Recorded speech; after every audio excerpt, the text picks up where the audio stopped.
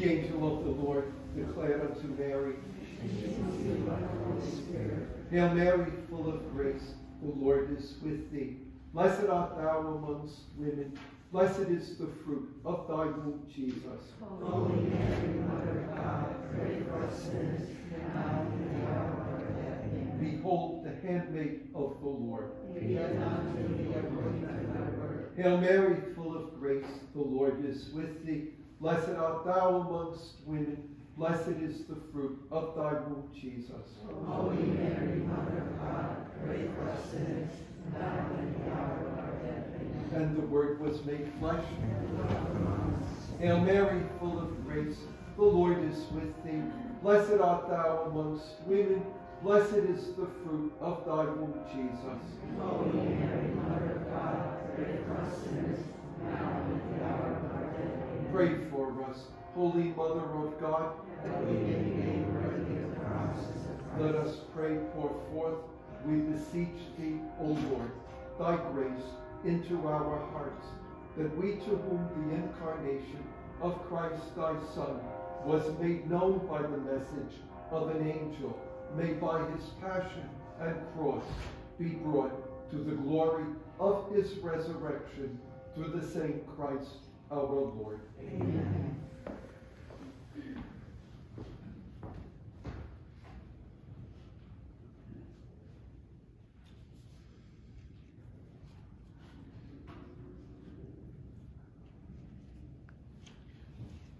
This morning's Mass offered for the repose of the soul of Richard Smith. In the name of the Father, and of the Son, and of the Holy Spirit. Amen. Grace to you and peace from God our Father and the Lord Jesus Christ. And with your spirit. Brethren, let us acknowledge our sins, and so prepare ourselves to celebrate the sacred mysteries.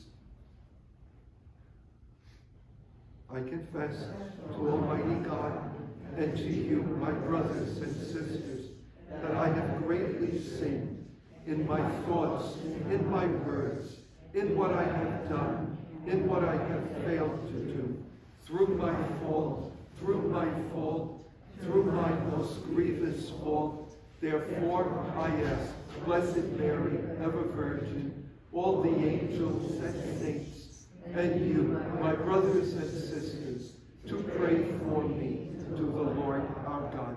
So may Almighty God have mercy on us, forgive us our sins, and bring us to everlasting life. Amen. Kyrie eleison. Kyrie eleison. Christe eleison. Christe eleison. Kyrie eleison. Kyrie eleison. Let us pray. Grant, O Lord, that we may begin with holy fasting this time of Christian service, so that as we take up battle against spiritual evils, we may be armed with weapons of self-restraint. We ask this through our Lord Jesus Christ, your Son, who lives and reigns with you in the unity of the Holy Spirit, one God, forever and ever. Amen.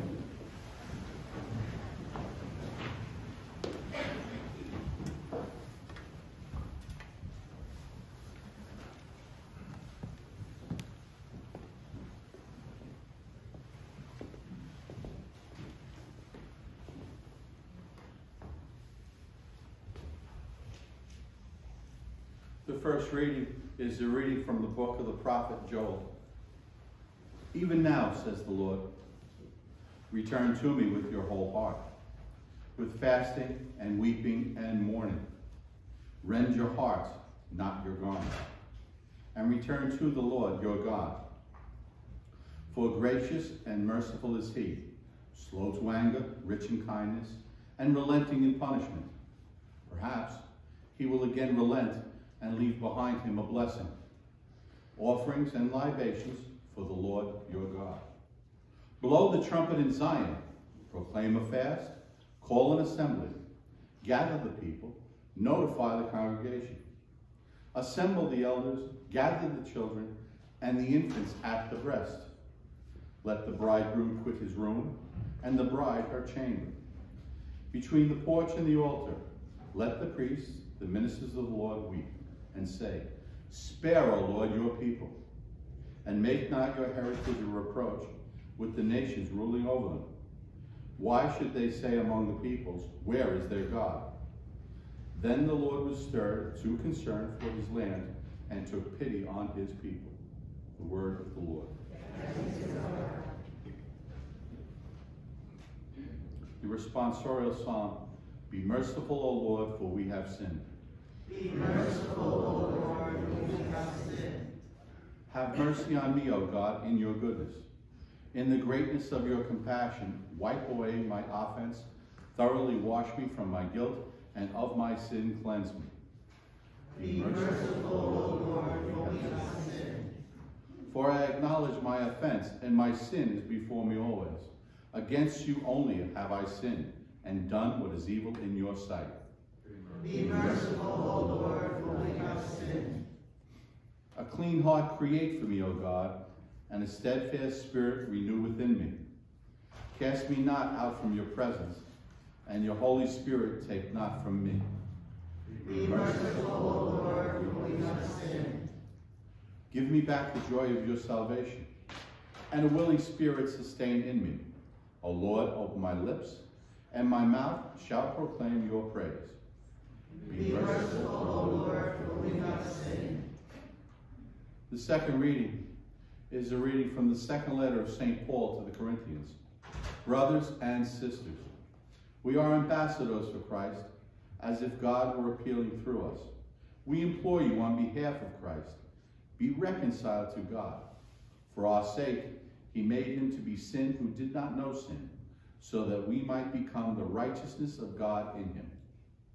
Working together then, we appeal to you not to receive the grace of God in vain, for he says, In an acceptable time I heard you, and on the day of salvation I helped you. Behold, now is a very acceptable time. Behold, now is the day of salvation. The word of the Lord. If today you hear his voice, harden not your hearts.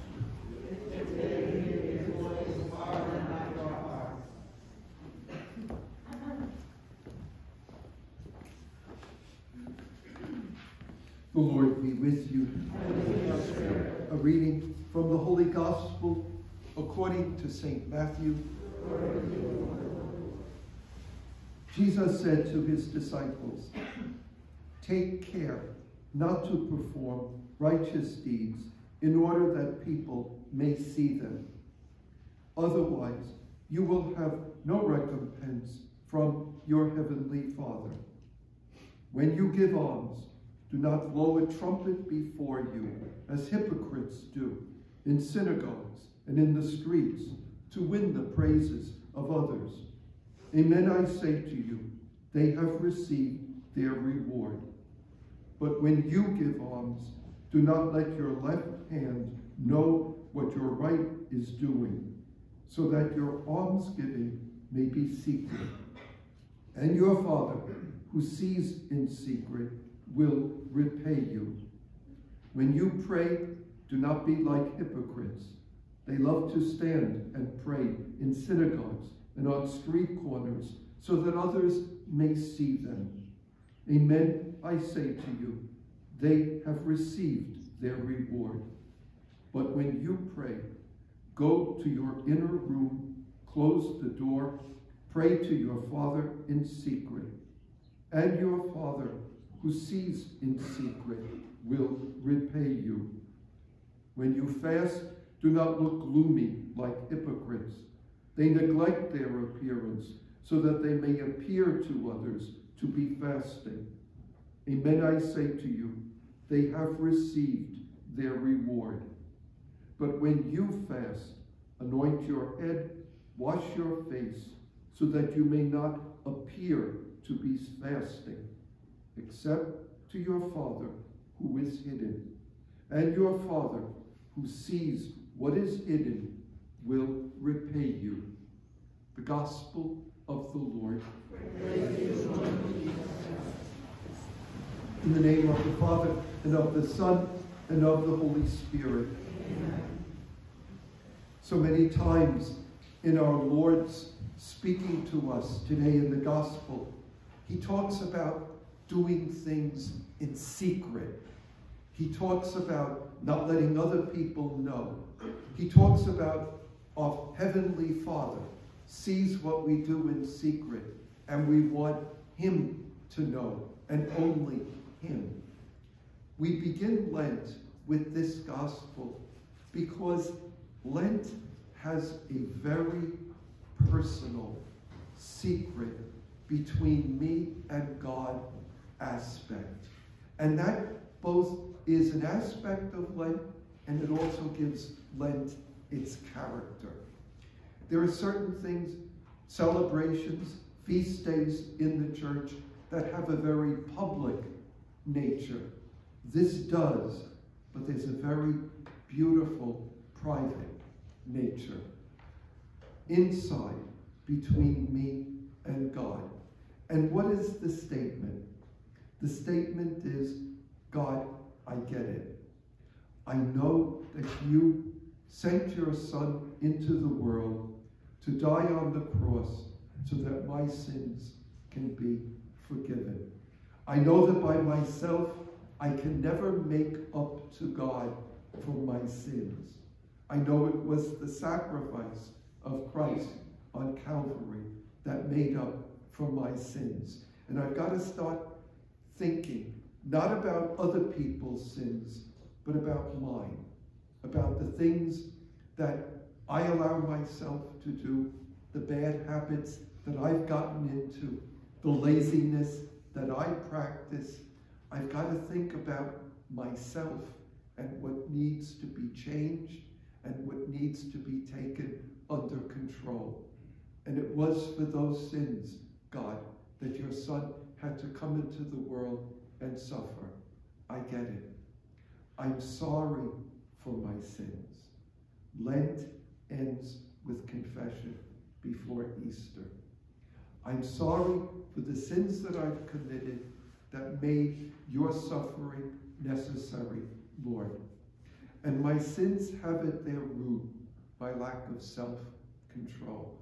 So I got to teach myself self-control. And that's what Lent is all about. We give up something for Lent. Why? Because God is happy that I don't eat candy. God is happy that I don't drink Starbucks. No, that's not the point. The point is, every time I reach out my hand to take something, to put it in my mouth, and then I pull back my hand, no, it's Lent. I'm not eating that. It's a day of abstinence. I'm not eating meat today. It's Ash Wednesday. It's Friday in Lent. I'm not eating meat. No, I'm not eating cake or cookies during Lent. And I pull back my hand. I've exercised self-control. If I can pull back my hand from the food I was about to take, maybe I can begin to control bad habits that I've gotten myself into. If I learn to control what I put in my mouth, maybe I can learn to control what comes out of my mouth and how I speak to people and what I say when I speak to them. There is an intensely personal aspect to Lent, and all of us must participate in this in order to get the graces that God is giving to us. It solidifies our relationship with God. Because as our Lord told us, if what we do is only a public thing, then we've already gotten our reward. And our reward is the maybe admiration of the public. But if what I do during Lent, if my acknowledgement of my own sins, of my preparation for Easter by leading up to confession at the end of Lent.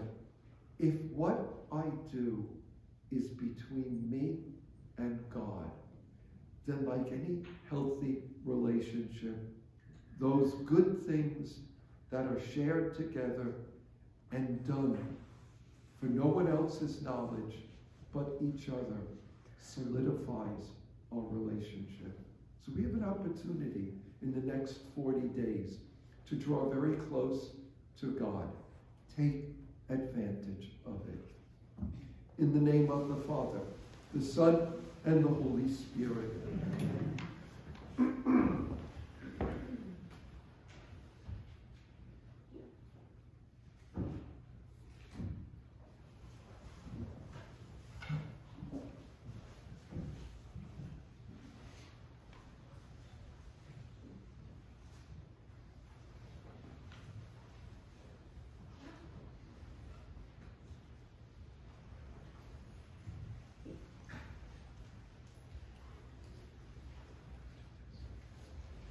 Dear brethren, let us humbly ask God our Father that he be pleased to bless with the abundance of his grace these ashes which we will put on our heads in penitence.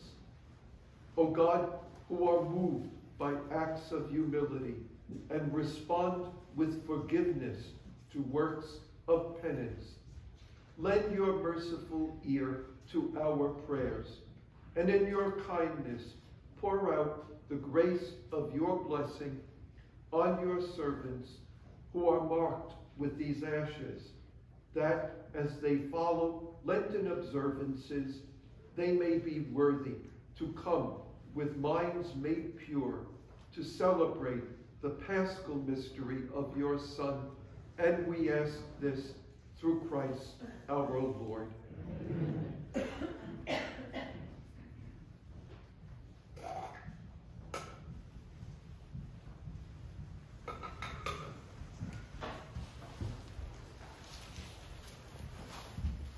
Blessed are you, Lord God of all creation. Through your goodness we have received the bread we offer you. Fruit of the earth, work of human hands, it will become for us the bread of life. By the mystery of this water and wine, may we come to share in the divinity of Christ, who humbled himself to share in our humanity. Blessed are you, Lord God of all creation. Through your goodness we have received the wine we offer you. Fruit of the vine, work of human hands, it will become our spiritual drink. With humble spirit, contrite heart, may we be accepted by you, O Lord. May our sacrifice in your sight this day be pleasing to you, Lord God. Wash me, O Lord, from my iniquity. Cleanse me from my sins. Pray, brethren, that my sacrifice and yours may be acceptable to God, the Almighty Father. May the Lord accept sacrifice of your hands, for the praise and glory of his name, for our good and good of the Holy Church. Again, let us pray. As we solemnly offer the annual sacrifice for the beginning of Lent, we entreat you, O Lord, that through works of penance and charity, we may turn away from harmful pleasures and cleansed from our sins may become worthy to celebrate devoutly the passion of your Son, who lives and reigns with you in the unity of the Holy Spirit, one God, forever and ever. Amen. The Lord be with you. Lift up your hearts. Let us give thanks to the Lord our God. It is truly right and just, our duty, our salvation, always and everywhere, to give you thanks, Lord, Holy Father Almighty, eternal God. For you have given your children a sacred time for the renewing and purifying of their hearts, that free from disordered affections, they may so deal with the things of this passing world as to hold rather to the things that eternally endure. So with angels and saints, we praise you. Without end, we acclaim.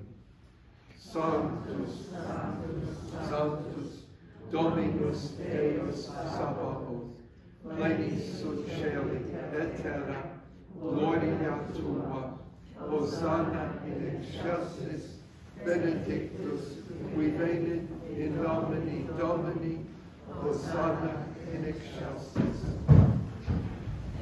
You are indeed holy, O Lord, the fount of all holiness. Make holy, therefore, these gifts, we pray, by sending down your Spirit upon them like the dewfall, so that they may become for us body and blood of our Lord Jesus Christ. At the time he was betrayed and entered willingly into his passion, he took bread, giving thanks, broke it, gave it to his disciples, saying, "Take this, all of you, and eat of it, for this is my body, which will be given up for you."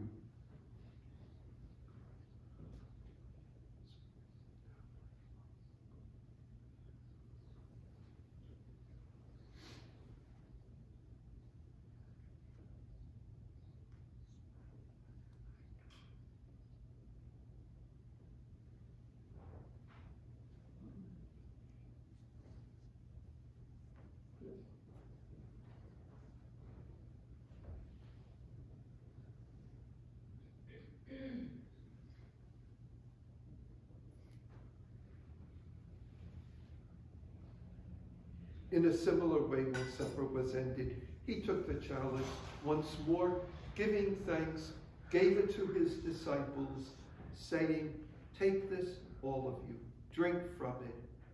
This is the chalice of my blood, the blood of the new and eternal covenant, which will be poured out for you, for many, for the forgiveness of sins. Do this in memory of me."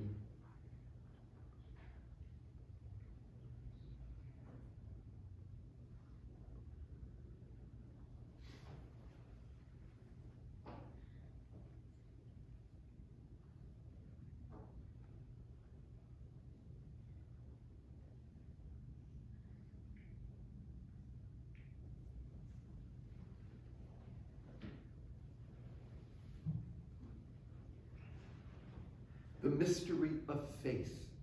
We proclaim your death, O Lord, and profess your resurrection until you come again. Therefore, as we celebrate the memorial of his death and resurrection, we offer you, Lord, bread of life, chalice of salvation, giving thanks that you have held us worthy to be in your presence and minister to you.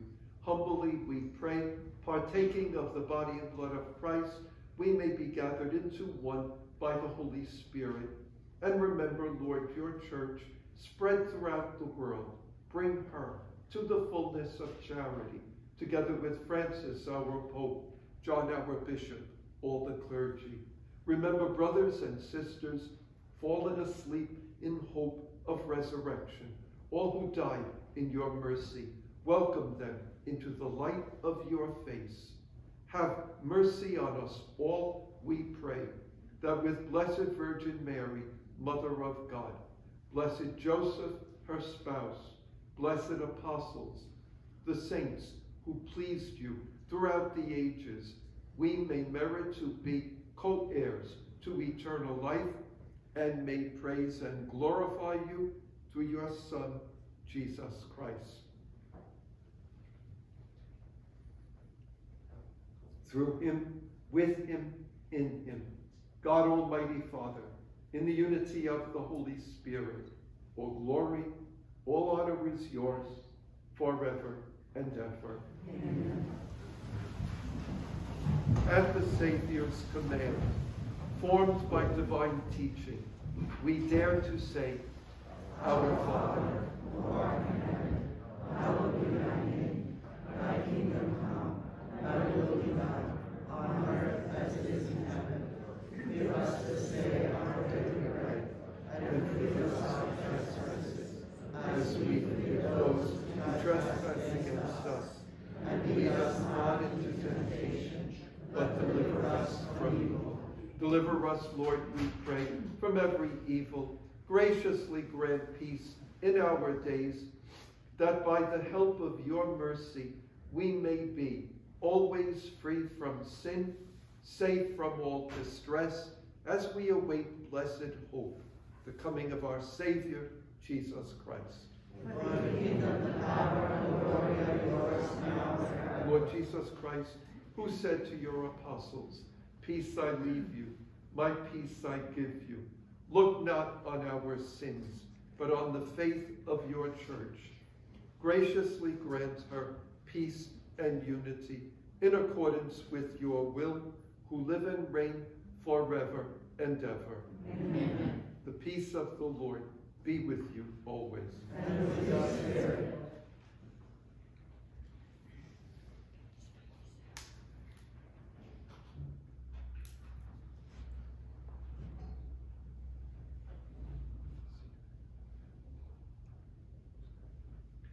Agnus Dei, qui tollis peccata mundi, miserere nobis. Agnus Dei, qui tollis peccata mundi, miserere nobis. Agnus Dei, qui tollis peccata mundi, dona nobis pacem.